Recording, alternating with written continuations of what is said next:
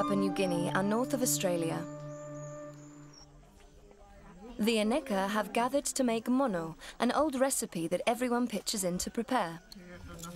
There's no need to borrow a lighter in order to build a good fire here.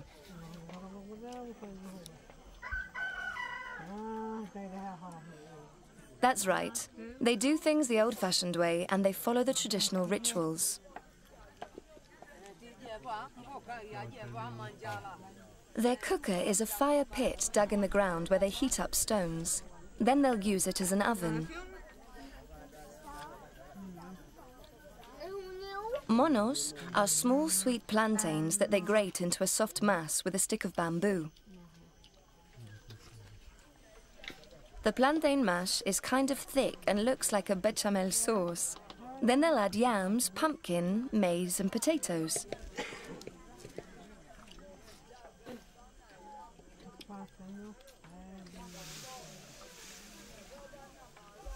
They fill the fire pit with herbs and banana leaves.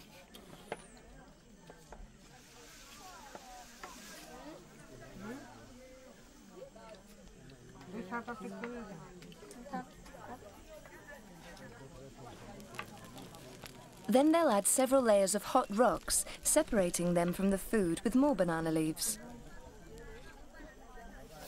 The goal is for the food to cook without burning the banana leaves. This requires a lot of patience, as the banana leaves have to be kept wet the whole time.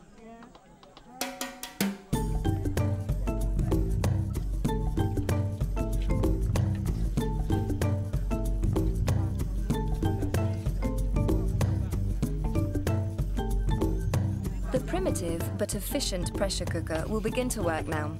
It's slow, but it will never explode. And 2 hours later, the food will be ready.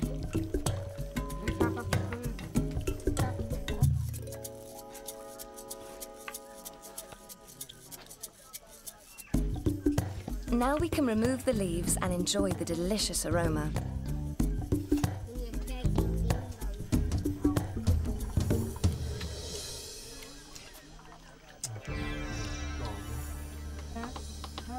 It's important to be careful with the stones because they're still hot.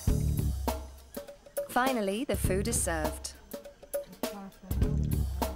This bamboo dish is helpful for keeping up table manners.